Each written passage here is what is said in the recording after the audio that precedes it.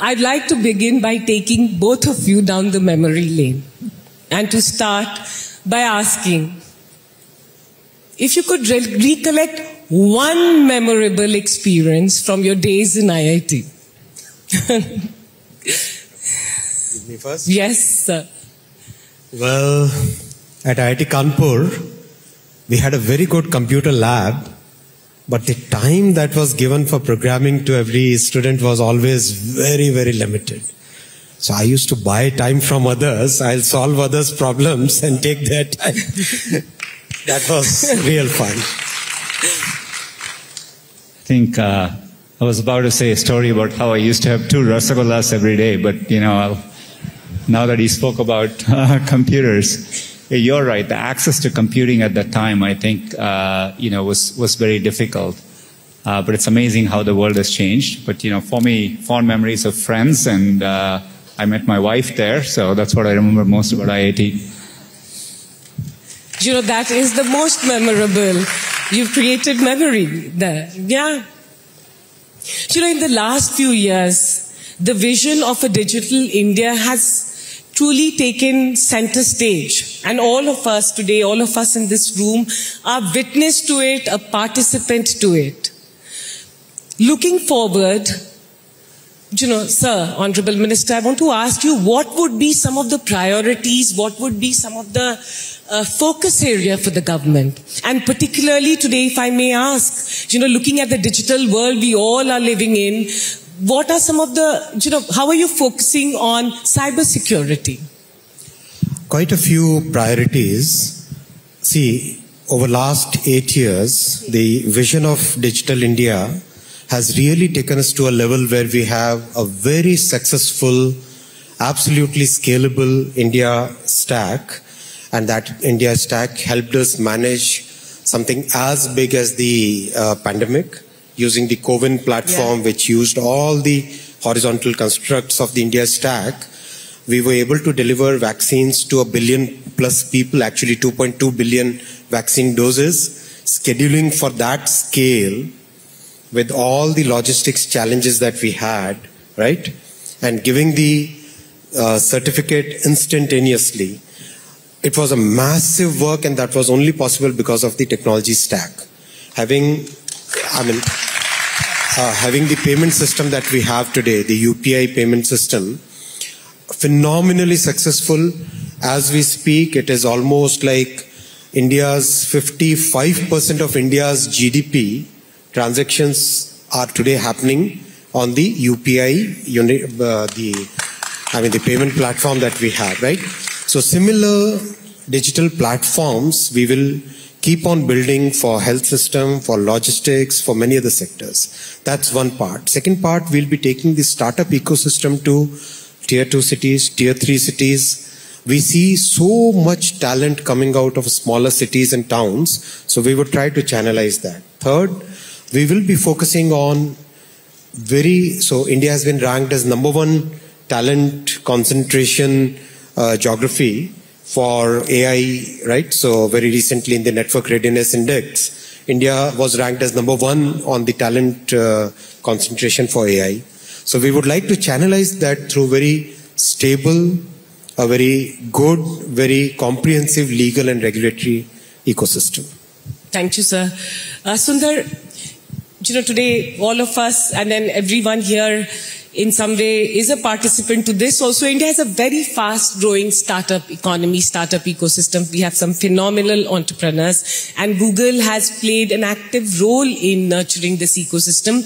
Going forward, I would like to ask you, how do you see the digital India playing a role in the growth of the startup economy here in our country? Look, first of all, thanks for having us. It's an honor to have Minister Vaishnaw here as well. Real pleasure to be here. Every time I come, the sophistication of the India startup ecosystem, it's measurably improving. Part of what we have done with the India Digitisation Fund is increasingly focusing on our investments towards startups from India, like Glance. And, these companies are getting noticeable scale. And increasingly, as you heard earlier, we have announced a $300 million fund with a focus. 1/4 of the fund will go towards startups led by women or startups which are focused on bridging the gender divide. I think, to me, the opportunity India has, part of, if you look at the US as a market, the reason startups are successful is when they build something, they have an access to a 300 million plus market. And it's easy to build something which scales across the entire country. This hasn't always been true in places like Europe, because you have to scale across 26 markets, and it's tough for a startup to get that scale. I think that's the opportunity India has. How do you make sure a startup can easily scale across the entirety of an Indian market? So I think those are all ways by which policies can help, and we can play a role as well. But there is no better time to do a startup than the current moment. Even though we are working through a macroeconomic moment like this, companies like Google were created in moments of a downturn. So I think I'm very bullish about it over time. Sundar, I have to say this as a woman entrepreneur, that it's very, very encouraging that you're saying that, the fund will also focus on women-led businesses. And I just saw some of you clapping, but Zordar, dil se tali ho sakti hai. Because it is a very, very significant moment for our country, for women. And we need more women entrepreneurs. Honorable Minister, as we look forward, we are seeing AI emerge as one of the, an important emphasis for the government and area and priority. Honorable Prime Minister talked about it, and we've seen a lot of focus there. What are some of the areas in AI that you're keen to nurture through the government? So AI is going to play a very big role in India's tech story going forward. There are multiple number of fields, multiple number of areas in which AI is going to make a significant difference. Agriculture is one such field. The diversity of languages that we have, how do we bridge the gap between people who speak one language and the other? That's going to be second. Then making credit accessible to the people at the bottom of the pyramid. That's going to be a major, major task ahead, in which we will be using AI. And that's going to ride on the success that we have already had in terms of the payment system, the identity system, and a very rapid adoption of technology across different sections of the society and across all geographies. So we are going to use all these things, and once we have our data protection bill and the telecom bill and the Digital India bill in place, then it creates a robust framework in which we can use some of the data sets which are available, public data sets, and then use them and harness the power of technology to provide better solutions, better services. And our focus is always, see, the rich people can always take care of themselves, right? Our focus is always on the middle class and the poorer sections of the society. As government, we are very keen to make sure that every section of the society, marginalized sections of the society, they are able to get the benefits of technology the way some of us who are better endowed, similar level of technology benefits they should also be able to get. So we'll be focusing on AI, multiple sectors as well as different sections of the society. Thank you. Yeah. Sundar, you have once said that AI, and I'll read this, is one of the most profound technologies we are working on, as important or more than fire and electricity. And today we saw and we heard about the interesting applications of AI that has been used. If you were to choose which area of AI's impact excites you the most? It's I think it'll touch every sector over time, and so, but for us, core to our mission, people come to Google to find information. So where I get most excited is how we can use AI in that service of that mission. One of our key parts of our mission is to make Google universally accessible and useful. We are increasingly use AI to scale up the number of languages we can offer. We recently added 9 new Indian languages, Assamese, Bhojpuri, Konkani, etc. Now we are working on one powerful AI model which can, bring information across 1,000 languages. So all that we can use to make sure it's available to more people. But over time, I think the biggest change is, as humans, we look at the world around us, we listen to what's happening, you see with your eyes, and then that's how you consume information. So being able to bring all that, we call this multimodal, and bring that view when you ask a question to Google, and then get that rich answer back, is what I think AI will end up playing a role. Whether you're, showing an image or you look at something and say, tell me about this. We want to bring all that as experiences to our users. And I think AI will end up playing a powerful role, and I'm very excited about it. Minister, all of us are very proud of India Stack, and especially all of us in the tech ecosystem. We have something to say because India Stack leads the world story when it comes to the use of technology for public good. I want to ask you, what role do you envisage the private sector playing in delivering the India Stack to other emerging economies to help them unlock the economic potential of it, especially when it comes to digital public infrastructure in terms of payments and health? So the interest on India Stack is there throughout the world. So it's a very unique way of looking at developing technology and taking it to the society, right? Multiple number of small constructs which put together can create a great solution. We believe that in this entire development of India Stack, the role of private sector is very, very important, because the government is providing the platform. On top of this platform, any startup, any private sector entity, big, large, small, medium, any size, they can join it, and they can create their own solutions which meet their requirements. So for example, the payment is a very good solution. A very good example. The payment system, from a very small startup payment guy to a big established bank like a State Bank of India, right? They are all on the same platform which government has provided. So our thought process is that we provide the platform, and the private sector starts using that platform to build new solutions. So I think not only in the emerging economies, but also in well-developed, very advanced economies also, people are showing a lot of interest in it. We have MOUs on payment system itself with about 30 odd countries by now. And private sector will play a very big role in, let's say somebody wants to have similar identity system in, let's say, France, a digital identity system, right? So our companies can go there, work with their governments, work with their public institutions, work with their regulatory systems, and over a very long period develop a trusted solution for other countries. Yeah, this is very, very encouraging and a matter of pride for all of us. Yeah.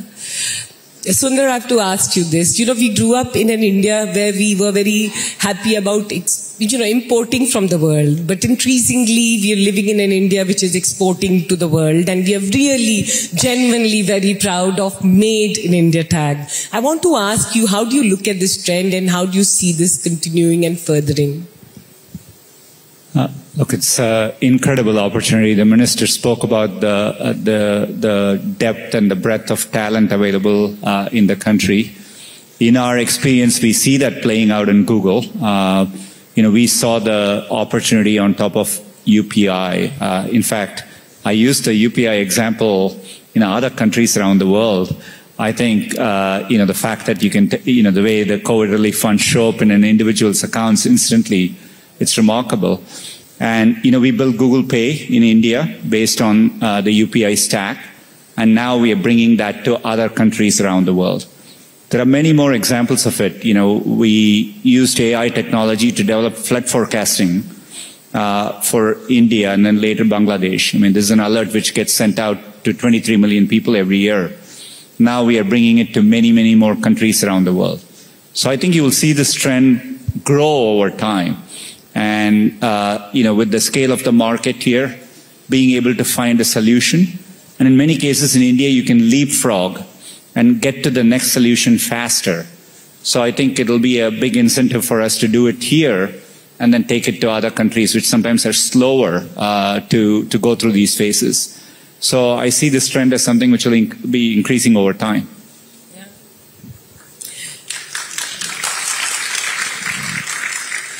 I just think that, this is a conversation we are all very happy to have, no? So we can give, if you want to clap, clap with full energy.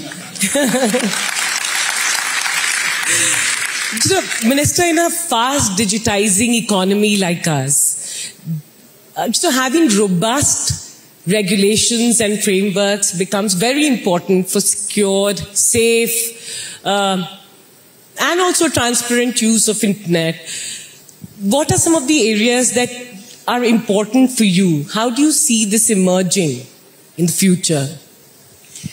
Listen, in my view, humanity has created institutions and structures throughout its whatever number of 1,000 years it has existed, and with each change in technology, each big quantum jump that happens in the way we live, new challenges come up, right? And we have to find out ways and means by which we create a very balanced way of absorbing technology, because technology brings many new opportunities with it. It also brings many new challenges with it. And in today's world where information is ubiquitous, in India the cost of data is so low and adoption of technology is so rapid. In this kind of scenario, how do we create a legal and regulatory structure which is in tune with times, which matches India's needs, which is built around our realities? So that's the way we are working, and Prime Minister has given us a very clear target of creating a comprehensive legal regulatory framework. So we are creating 3 horizontals. First is the telecom bill, which is for the carrier.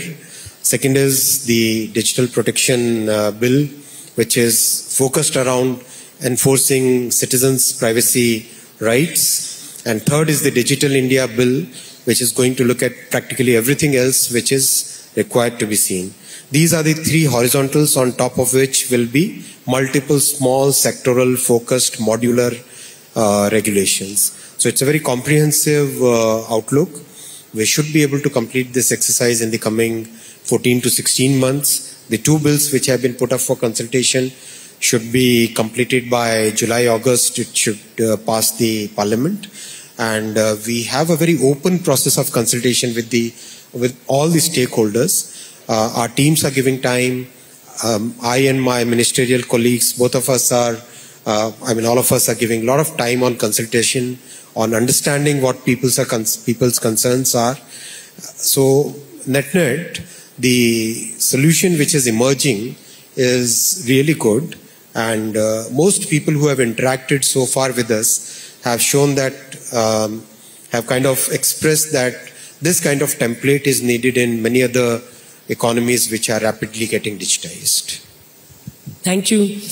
Sundar, looking at the global landscape, what's Google's view on India's tech regulations? Look, I think, if you look at the scale at which tech is working, and it's so touching the lives of, people around the world, to me it makes sense that, tech needs responsible regulation. I think it's important for countries to think about how to best safeguard its citizens, be it privacy, be it security. And so I think it's an important phase, and so we are engaging constructively. I think India has a leadership role to play here. Again, given the scale and the technology leadership it will have, and it's important to make sure you're balancing, and putting in safeguards for people. You're creating innovative framework so that companies can innovate, on top of a certainty in the legal framework. So I think it's an important moment in time. But through it all, hopefully India can also be a voice for, India will also be a big export economy, will benefit from a open and connected internet. And I think getting that balance right, I think will be important. Yeah, absolutely. I know we are running on time and we can continue doing this conversation, but before we close, one final question to both of you.